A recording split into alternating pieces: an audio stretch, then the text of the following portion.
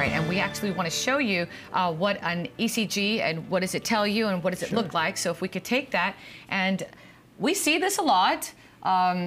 A lot of people look at it and they go, wow, what's that? But really, you guys look at it in 2 seconds and know everything's fine. Yes, so right here we see a lot about the heart, and we can decipher from this that the coronary vasculature at least doesn't have significant obstructive disease.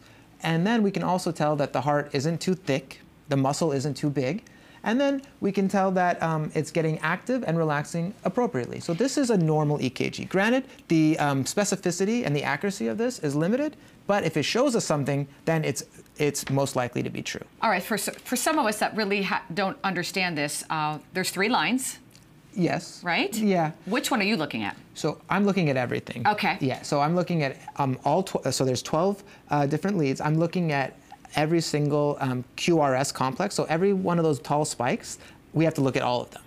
And the tall spike there, each tall spike it basically signifies the heart pumping. Exactly. Yes. And when it goes down. How about when it goes under the line? What does that mean? So that's still the heart pumping, but what it means is this is all vector cardiography. So this is all electrical. There's a lot of physics and electricity involved, but basically when it goes under the line, that means the electricity is going away from the sticker. Okay.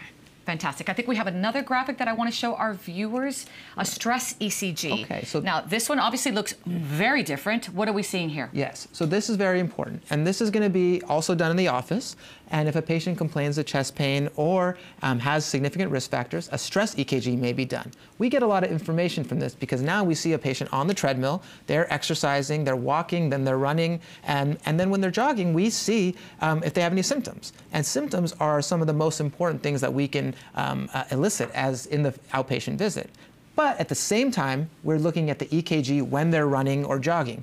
And then if there's a change in the way the heart, the electricity activates or relaxes the heart, then that can signify that there's a blockage there. So what I'm seeing here is on the right panel, where it's labeled V4 through V6, those are the leads that overlie the left side of the heart, the strong pumping function.